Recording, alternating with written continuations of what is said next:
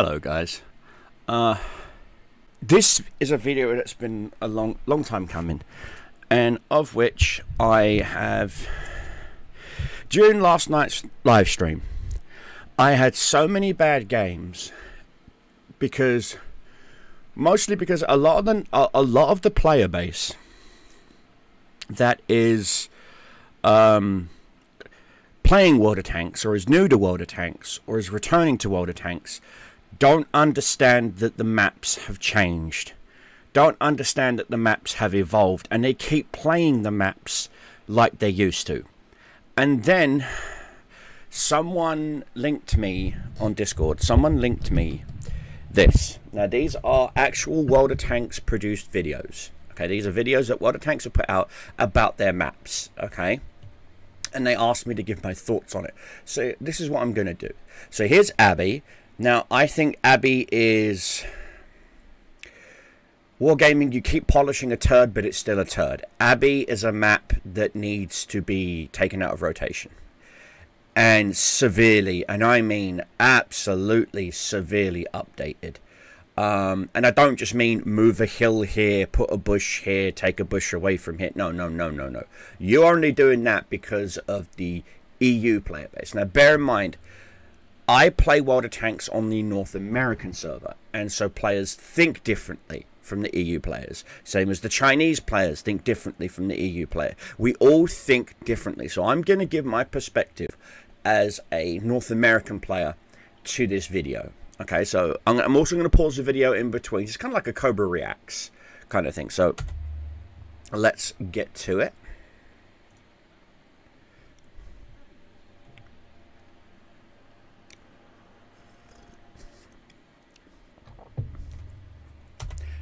No, it's not kind of cool. It's absolutely fucking pathetic. No, the map is not fun to play. The map is cancer. No, there's not 4 main attack lines. And I know exactly what he's going to say. Now, bear in mind, I have not seen this video. I've not seen this video. And I know for a fact he's going to turn around and say attack lines are 1 and 2 with a dash into 3. 4 and 5, 4, 5 and 6, and the 7, 8, 9 line. Okay, count that. That's only 3, not 4.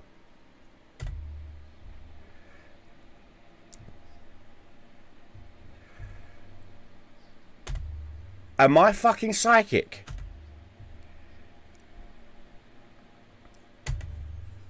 I'm gonna go buy myself a Euro Millions ticket.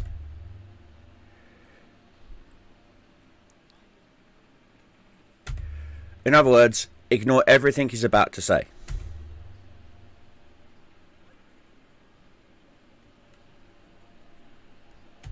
No. You are wrong. They're not. What they're going to do is they're going to, one occasionally may go down the 5-6 line. Occasionally. But they won't. They'll most likely go down the 3-4 line, down in here, to try and get early shots onto the dumbass light tank that does go down the 5-6 line. While a smart light tank player will see where the heavies are going. If the heavies are predominantly going the 1-2 line, then guess what he's going to do? He's going to go to about here, around Gamma 1, right when obviously my camera's in the way. So let me move my camera real quick. Okay, I'm going to move it over here. Okay, so no, what they're going to do, if they're a smart light tank, is they're going to go to the Gamma 1 area. Maybe if they're ballsy enough, push into the Foxtrot 1 area. There's a little lip area here. I wish I could zoom in, but I can't. There's a little area where you can pug up if you're small enough, i.e. if you're that fucking annoying little French go-kart. You can pug up here and light up the early heavies. That way your heavies know what's coming and know if they should push or defend. Now, again, this is also trying to take into effect teamwork. Okay? Yeah, I know. Let's all roll our eyes at that. Okay, also, if they are a good light tank, they're not going middle. You're going to get fast medium tanks going middle. Okay?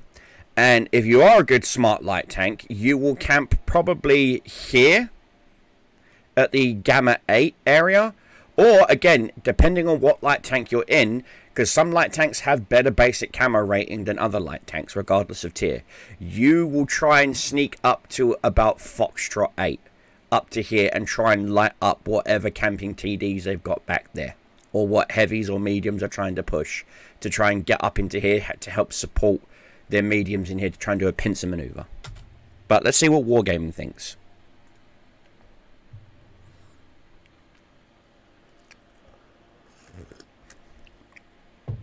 No, you can't do great spotting. You want to know why?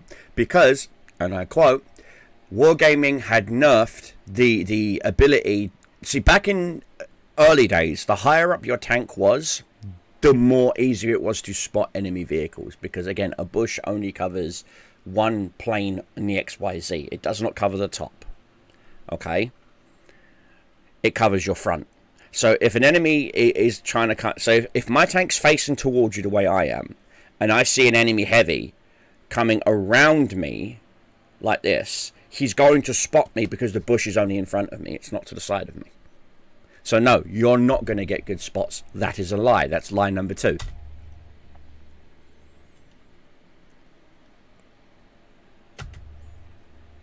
No, you wouldn't retreat real quickly. And again, notice how they're using low tier tanks here.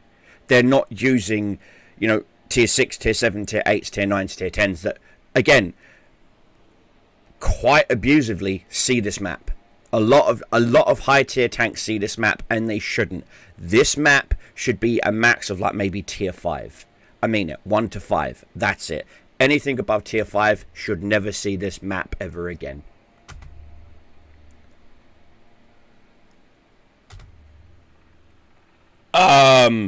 Are you high?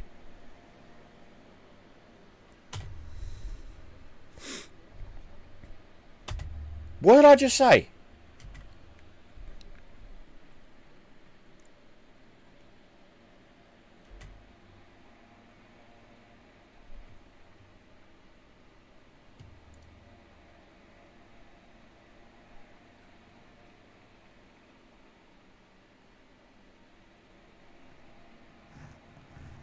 Huh?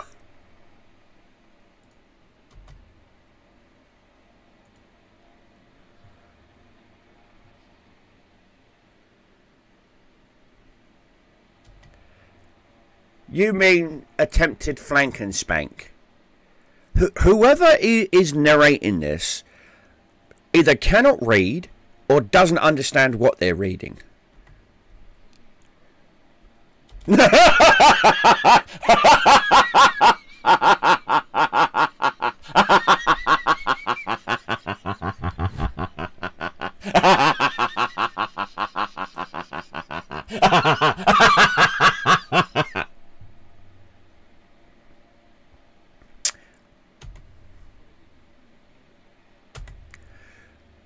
They go from Juliet 7 to Juliet 5 and camp. Other team goes from Bravo 5 to corner of Bravo 5. I've seen more movement from artillery on this map than I do the tank destroyers. Occasionally, depending on the tank destroyer, so if it's a lightly armored tank destroyer, so Waffenträger, Scorpion G, any of the annoying Swedish ones, you get what I'm saying. They will camp.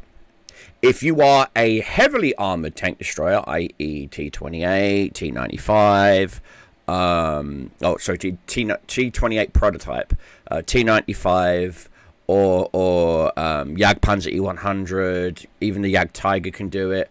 You are going to go down the 8-9 line. Or if you're like me and you're a masochist and you're T-30, you're going to go down the 1-2 line because that's where the heavy tanks are. A T-30 is a heavy tank. Okay, fight me. Right click on the T-30, read its description. Fight me.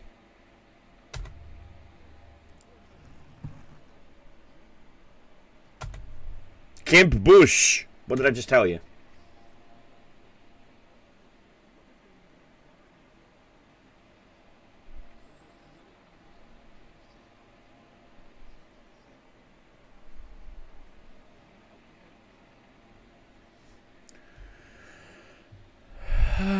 Am I fucking psychic or what? Let me just finish this cup of coffee. Just let me just finish this.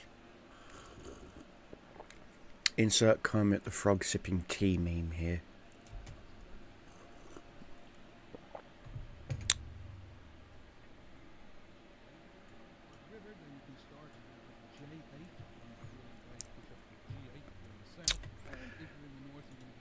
You should have done that in your light tanks. You should have gone from Juliet 8 to Gamma 8 in your light tank, and spotted for your twat waffle camping heavy assault tank destroyers that seem to think, oh, they just see the term tank destroyer, therefore I must camp, bush and snipe. No, read what the differences in your tank destroyers are. Again, I've spoken about this at length. There are different sub-dialects of tank destroyer. Just because you're in a tank destroyer class does not mean you camp bush. There are some tank destroyers out there that have speed and mobility. Most notably, the Hell Kitty. If you're camping bush, you have no armor. You have speed. Use it. And you're thinking, how? How do I use it? Instead of camping here, knowing you're going to camp here, knowing artillery is going to splash the ever-living fuck out of you, you could always camp here at Gamma 2, 3. And vice versa. If you're here, you can camp up to here and help the push here. Or, again, you could come down here, snipe, move up here. Again, you have speed. You can move. It's not hard. Oh my god. Becky, look at her butt. Seriously. It's not hard.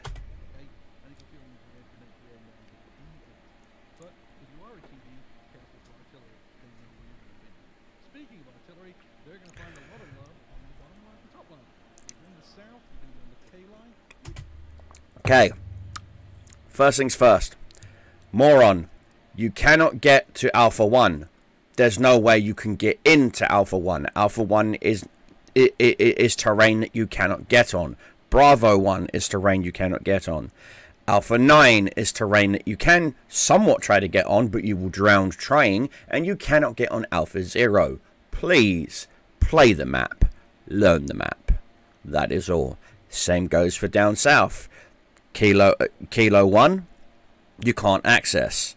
Kilo 0, you can't access. Kilo 9, you're going to drown trying to get there. Do you not understand this? No, of course you don't, because you're reading a stupid script. A script, I might add, that was written by people that don't even speak English. A company that also fears two words, physics and logic. Because if they didn't fear physics and logic, the Object 279E wouldn't even be in the game.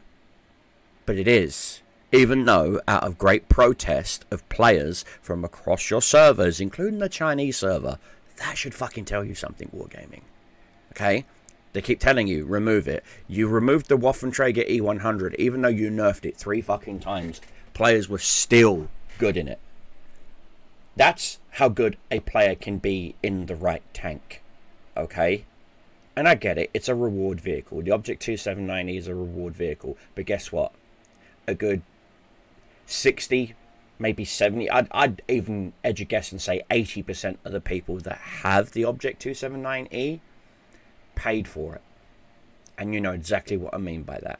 They paid a service to get the missions done. They didn't do them themselves. Take a look at some, even there are even some streamers out there, I'm not saying names, but there are even some streamers out there that ask their viewers to log into World of Tanks and to queue up at the exact same time and to get into a map so that he could harvest the 9,000 damage, the this, the that, the this, the that, just so he could get the Object 279E, and his viewers let him. And he even live streamed it. Did he get banned? No. Did his viewers get banned? No. Do you care? No.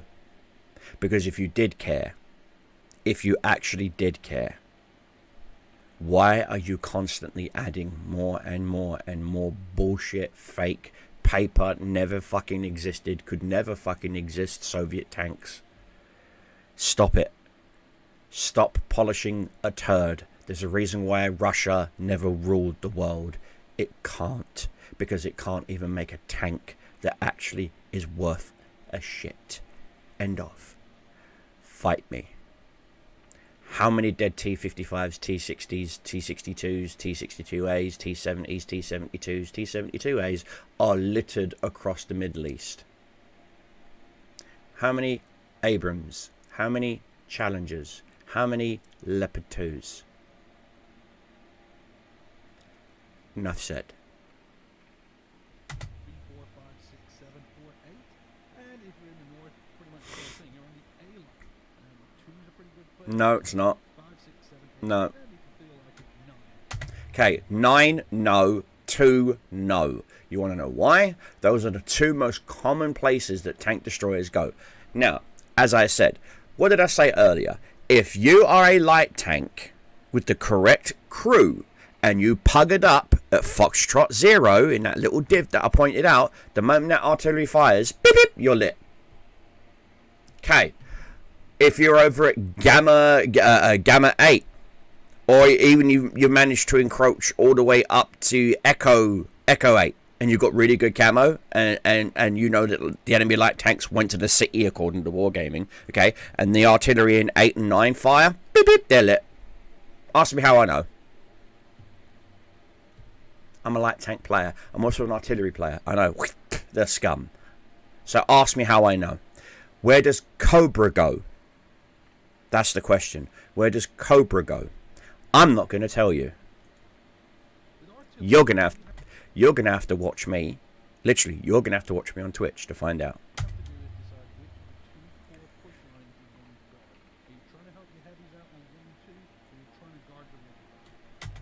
Well, you just said don't bother going River Road. Now you're contradicting yourself.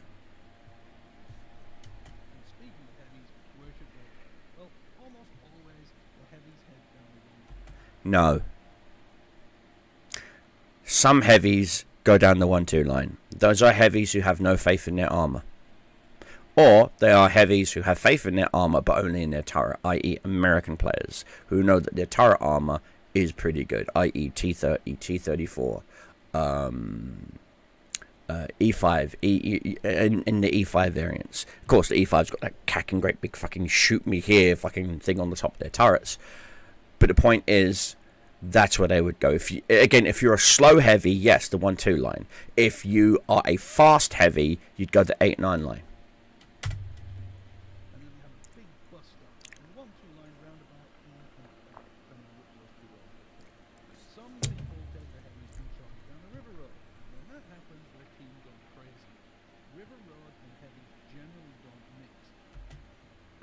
Wrong. Wrong, wrong, and erroneous. Erroneous on all counts. As I said, if you are in a if you're in a Mouse, okay, don't go River Road. Okay, fuck, if you're in a Mouse, go middle. I know that sounds stupid, but just trust me, go middle. Why? Most medium tanks and light tanks that go middle, go into the Abbey, won't have a gun that can get you. Plus, there's indestructible buildings there, so you don't have to worry so much about the tank destroyers that are camping here. Plus, with your view range, you're going to light those tank destroyers up. Or maybe, just maybe, you scare the enemy into going, yipe, yipe, yipe, yipe, yipe, and pulling away, which means your light tanks can then go here, light up the tank destroyers, and you can take the tank destroyer out. Wow. How does he know that? Because I've done it. I do it in my E100, and it's fucking hilarious. Especially when you ram an ELC to death. Literally, you just squish them between you and the wall, and you watch their hit points slowly trickle down. And you can hear, literally, like, that... Da, da, da, da, da, da, da, da, da, da. You can hear that music playing in his head, and you can hear, that's when you know he fucked up. You can literally hear the Morgan Freeman meme in his head. And then most people are like, why is a super heavy going city? Buildings. Need I say more? Because super heavies are brawlers. So going the 1-2 line where you're going to get sniped? No. Going the 8-9 line where you're going to get sniped? No. Go city. Just trust me. Go city. Try it. Try it. Try it with a Mountain Breaker. Try it with a Premium. Try it with a Mountain Breaker and see what I'm talking about. Abby is a fun and complicated map. There is way No. Remove the word fun, add annoying, add boring, add cancerous, add it should be removed from the game, and also add your maps should be a lot fucking bigger than they are, especially at higher tier. The higher the tier, the tank, the bigger the map should be by at least another 5 grid squares. And I mean that. You've proven that you can do really large maps with your onslaught thingy, where it's like once a certain objective's captured, the map opens up even bigger. Okay, so you've proven that your game engine can handle large maps, much larger maps. You just refuse to add them. You can even have freaking ChatGPT generate a generic map layout for you, and have its art renderer companion render it as an artwork form. You can literally feed it pictures of what you want, and it will literally go, here's your new map. It will take into account balance factors. It will take into account terrain difference. It will take into... Seriously, you can get rid of your entire fucking map department and just replace it with, I think it's called Ellie or Wally or something like that, and ChatGPT. I'm not even joking. Not even joking. I generated an entire Warhammer 40,000 world for a campaign, a year-long campaign for 10th edition, using ChatGPT, and I think it's Lily or Wally, it's something like that. And they rendered the art for me. I even downloaded the actual software and rendered it on my computer using my GTX 3 series card. And it did it in like 20 minutes. The map looked beautiful, gorgeous, flawless. It literally looked like it belongs in the 40k universe. I can't show it because the campaign's about to start, I think, next week at my local gaming, at my local Eclectic Games, where I live. So, yeah, look forward to that. That'll be fun. Yes, I'll be playing it. I'm playing as Death Guard.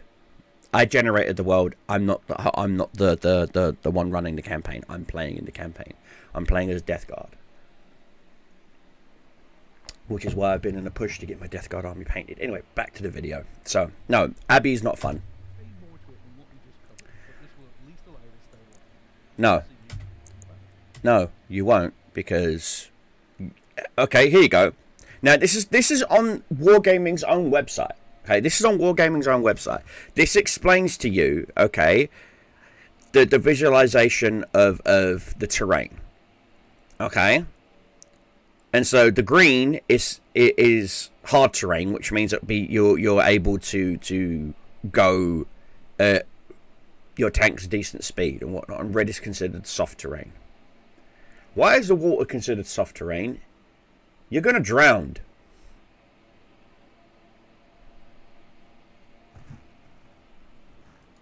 It's like, why? I mean, no. Your map, the map, Abby itself should just go.